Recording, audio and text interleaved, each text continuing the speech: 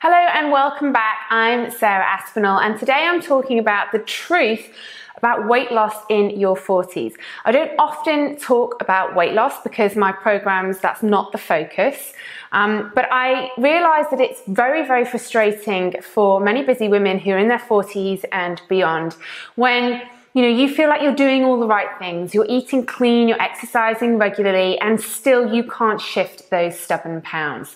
But is it as straightforward as calories in and calories out? Once upon a time, it may have been.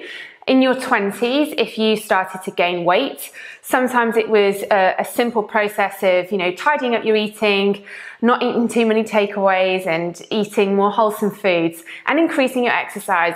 And then your weight would kind of sort itself out. It's not that straightforward when you hit your 40s for a number of reasons, because we're starting to age, our hormones are changing.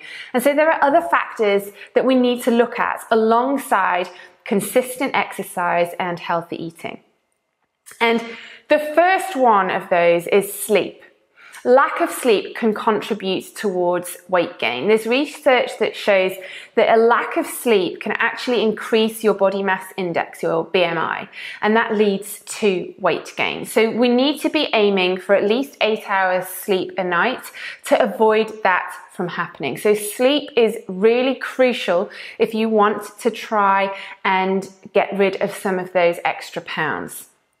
The second one is eating at the right time. So it's not just about eating the right thing, it's also about eating at the right time. Our bodies need a period of fasting, and the most natural way to find that period is overnight. But we need to make sure that fasting period is long enough. So we want to try and eat within a 10-hour window. So for example, if you were having your breakfast at 8 a.m. in the morning, then you would try and have your last meal, your dinner in the evening, at around 6 p.m. Your body has then got from 6 p.m. until 8 a.m. the following morning to go through that fasting process and to do everything that it needs to do during that time. So it's really important that we are not eating late into the evening. And I know this happens when we get super busy. Our eating habits get later and later. Some of us are getting up and skipping breakfast, so it can feel a little bit erratic sometimes.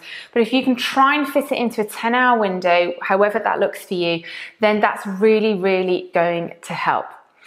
The third one is stress. And, a degree of stress is normal, it's a natural process. But if we are going through periods of time where our stress levels are high, which lifts our cortisol, the stress hormone, and we never have a kind of downtime where we're relaxing and not feeling stressed, then the cortisol remains in our system for days and sometimes longer than that. So if we've got prolonged periods of stress with prolonged increase in the cortisol hormone, then that's going to cause inflammation in the body. And this is when our body goes into the kind of fight or flight stage and retains weight, particularly around the midsection. So if you feel like you've gained weight in the midsection or you're retaining weight around there, then you do really need to think about your stress levels and what you can do to address those, become more resilient to particular situations, to try and reduce those levels, or at least not have it, at a high level all the time.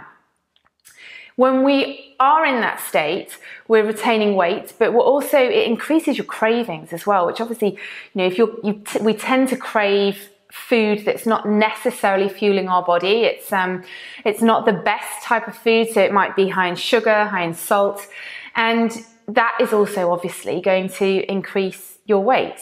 So you need to try and have a little think about what you can do to address the stress levels. So it's not as simple as calories in, calories out, I'm afraid, when we hit this particular age. And it is frustrating. And as I say, I don't advocate focusing on weight loss, I would rather focus on the health aspects of our fitness and our well-being.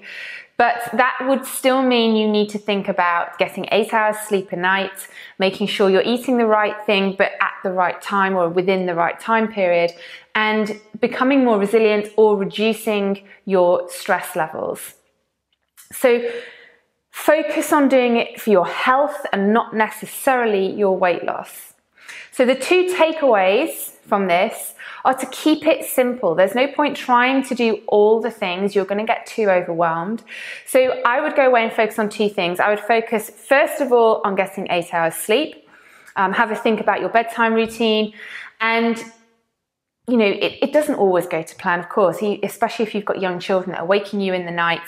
But if you can set yourself up for the best possible night's sleep, and actually when you make sure that you're eating within that 10-hour window. If your last meal is at 6 p.m, that's really great, because it's not a good idea to be eating too close to your bedtime anyway. So making sure you're getting a really good night's sleep, 8 hours, good quality sleep, and then also thinking about trying to fit your eating time into a 10-hour slot. So say between 8 a.m. and 6 p.m, because there are strong connections with lack of sleep and eating at erratic times with weight gain. So you can focus on those two areas to begin with.